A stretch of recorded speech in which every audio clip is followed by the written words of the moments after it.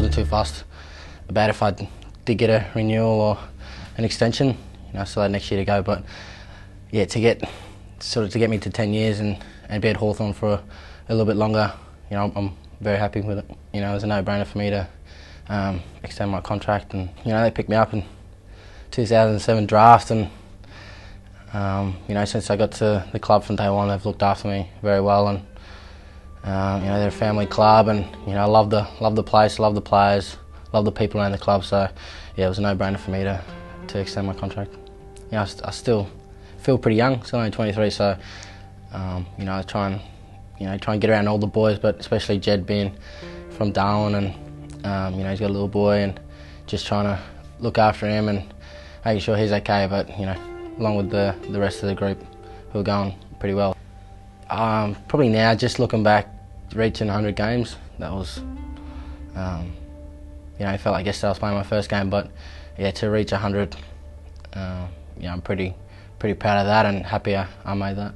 Yeah, I feel I do most of my dangerous work up forward, so yeah, probably a lot more time up forward now, and it's pretty good kicking goals, and I also love giving goals away, so kicking one or two is always good. There are a lot of guys who are unselfish in our team, and we want to share the ball, and that's especially in the forward line.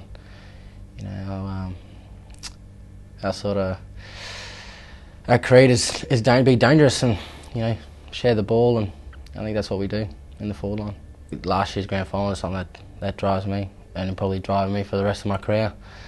Losing, and just all the pre-season, just thinking about it and wanting to get back, and doing my hammy was a bit of a hiccup, but it's sort of good to get a mental break and come back for the second half of the season.